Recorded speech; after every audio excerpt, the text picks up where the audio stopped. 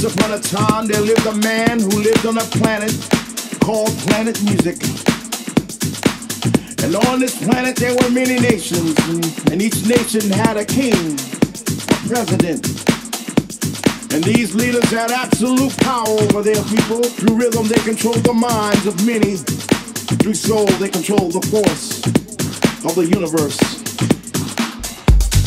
But keep in mind that all the leaders of all these nations were brothers. They came from one mother, one father, one family.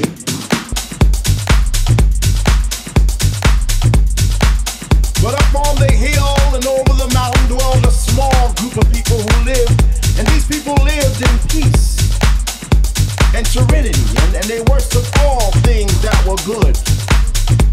But the other nations and the other kings, the other brothers, did not embrace them. The other nations did not recognize or see the beauty of this small group of people.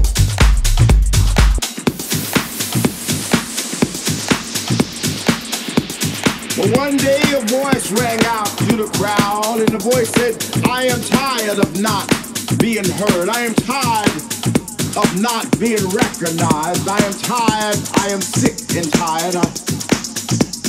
And this voice stood out loud and clear, and it roared like a lion that day. And the voice said, let me be your leader. Let me show the other nations, the other kings, the other brothers the way. Let me show them the light that we live in. And this man stood up out of the crowd, and he walked through the crowd.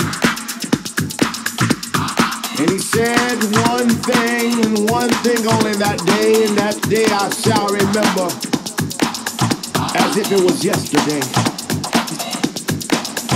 If house is a nation, I want to be president. President, president, president, president, president, president, president, president, president, president.